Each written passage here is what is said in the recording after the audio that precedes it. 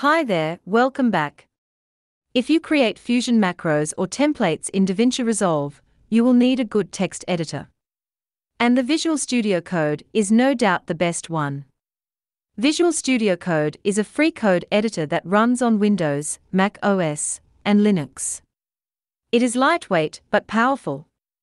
It comes with built-in support for many programming languages, including the Lua scripting language used by DaVinci Resolve Fusion. A macro setting file is basically a Lua table definition in plain text format. Once you start the Visual Studio Code, open the template folder where the setting files are saved. Now you can use the navigation panel on the side to browse and open files for editing. If this is the first time using it for a Fusion setting file, you may find the language auto-detected is plain text. You will need to click on it and choose Configure File Association for setting in the menu. Select Lua from the language list. Once it's associated, it will automatically set the language mode to Lua when we open a macro setting file. Without going into too much detail about how to use the Visual Studio Code, I will just quickly highlight a few features I use the most while working on Fusion setting files.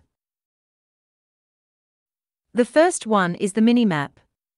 It gives you a high-level overview of the file, and you can click or drag to quickly navigate to different sections of the file. If you don't see it, you can right-click the scroll bar and re-enable it.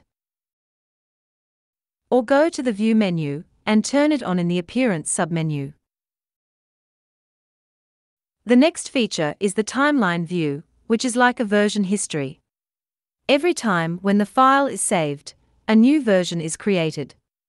And you can easily compare the differences between versions.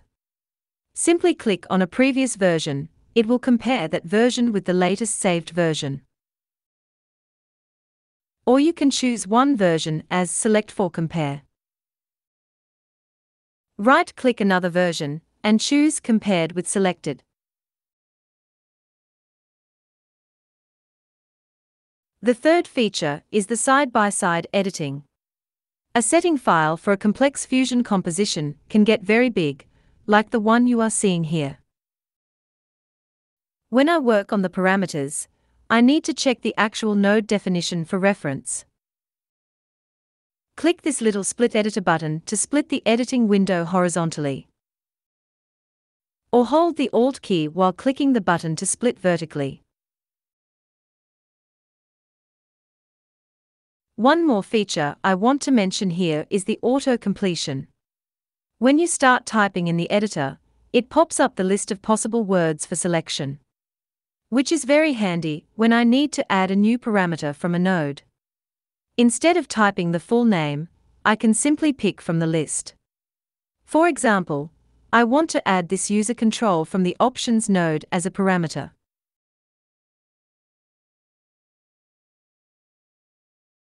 There are many other great editing features in Visual Studio Code. You can always go to the Help menu and find the information you need, such as online documentation,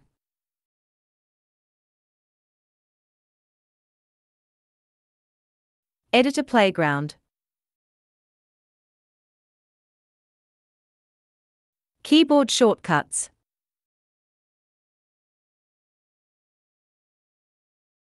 and etc.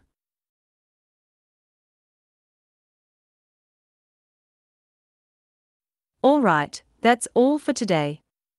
Thanks for watching, and see you next time.